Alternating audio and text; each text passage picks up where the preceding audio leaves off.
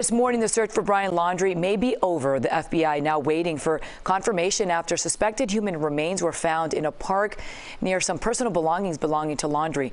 Late last night, the Laundrie family attorney said the probability is strong that it's Brian's remains. CBS 4's Laura Podesta reports. Investigators are working to identify human remains discovered during the search for Brian Laundrie. They were found yesterday in a wildlife preserve south of Tampa, along with his notebook and backpack. These items were found in an area that up until recently have been underwater. Laundrie was reported missing over a month ago. The 23-year-old is a person of interest in the death of his fiancée, Gabby Petito, whose body was discovered in Wyoming.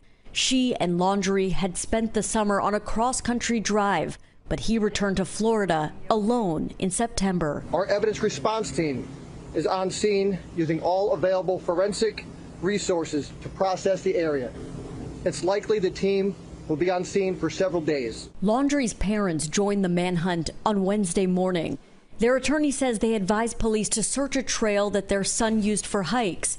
The remains were found there in a frequently flooded swampland known to be teeming with alligators. If we can get DNA, they'll use DNA. But you can be able to turn around within 24 to 48 hours with a quick test. For weeks, protesters have gathered at the Laundrie home, urging them to cooperate with authorities. Anything that provides answers for Gabby Petito and provides justice for Gabby Petito, I am all for. A $30,000 reward for information leading to Laundrie is still posted.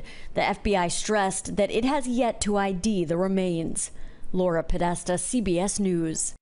And last month, a grand jury in Wyoming indicted Laundrie on using charges of another person's debit card without authorization. However, they did not say who the card belonged to.